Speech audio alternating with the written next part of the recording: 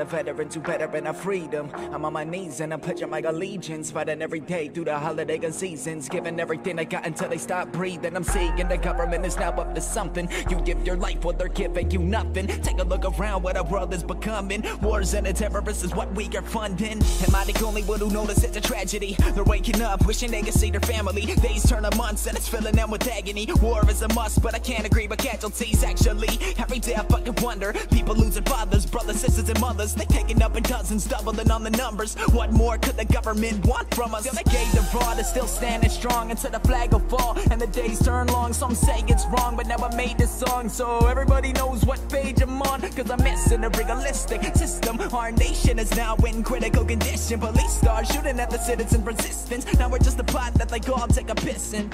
Yo, you did what you had to do. Otherwise the enemy start attacking you. So you hold it down every day and battle through. And for that, I'm handing you my gratitude. Station across the world told your family that you had to move. Your kid's getting pissed and he's screaming that he's mad at you. Developing an attitude, saying that his plans are screwed. Yet you couldn't do a thing, it's something that you had to do.